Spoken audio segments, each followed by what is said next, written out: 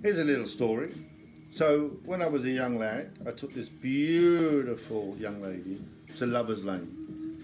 And during our romantic interlude, we looked up at the sky, as lovers do, and we saw the moon in its full brightness up in the sky. And I said to her, let me ask you a question.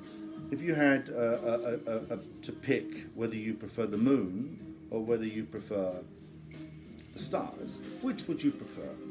And she said, well, I would prefer the moon. And I said, really? I said, because, the problem with the moon is that it does disappear from the horizon. She said, yes, but it's so magical. I said, but don't you think that stars are more magical? She said, well, they are, but, there's so many of them. I said, but are there? Because really, they are quite unique stars, very unique.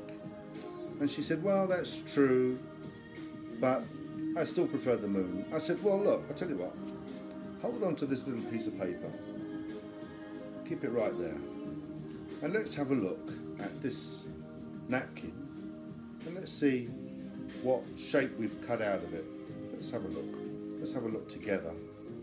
And so she said, well, what have you been doing there? And I said, well, I've been creating a moon for you. See? Look at this napkin. Here's a moon.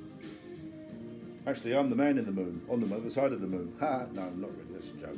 But, the problem with the moon is that it does disappear. And it goes down from the horizon. And as you can see, this moon, the problem with the moon is that it does disappear. But what do we have left here? Well, we have the cutout that I've just cut out.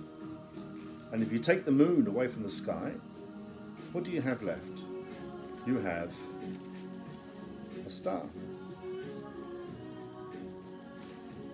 And there's a perfect star cut from a napkin, which you saw was just a circle. And that is magic.